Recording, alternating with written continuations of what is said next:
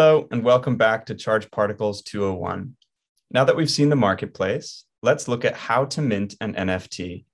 Now, if you've minted NFTs on other platforms, this should be pretty straightforward.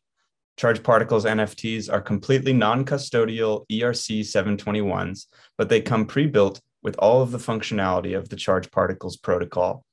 This means as soon as you're done minting, you'll be able to nest all sorts of other assets inside. So let's jump into it.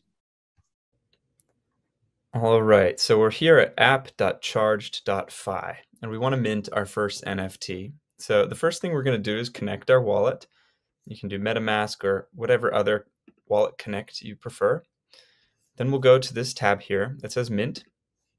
Here's where we can fill in all the sorts of basic info you come to expect when you're minting an NFT.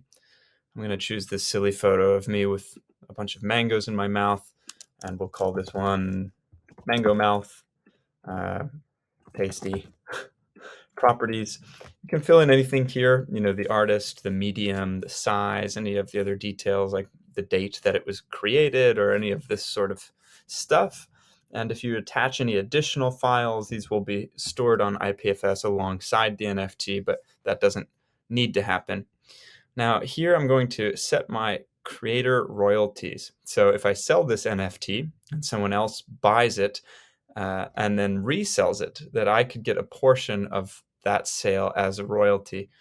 Go ahead and say maybe 10% of the resale as a royalty. So if this continues to be sold, if it's this piece of art with heritage and lineage, that I, as the creator, can continue to get some royalties from that.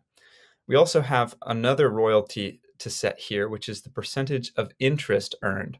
So that means if I put some stable coins, say like $1,000 worth of USDC inside this NFT, and it starts earning interest.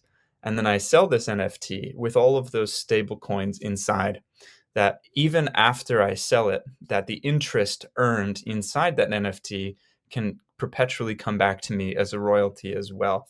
So let's set 10% on this one as well. These are optional, but an interesting way to ensure royalties if you're hoping to sell this NFT or you sell some art that you hope will continue to resell.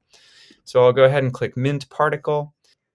And yeah, that'll pop up a dialog box with my MetaMask. I can click Confirm, and then that will mint this NFT.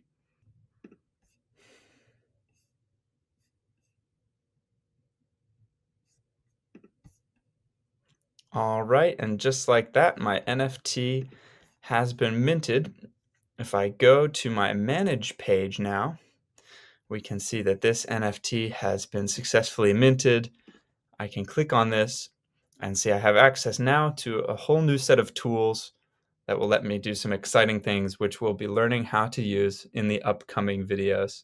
So thank you so much for watching, and I'll see you next time.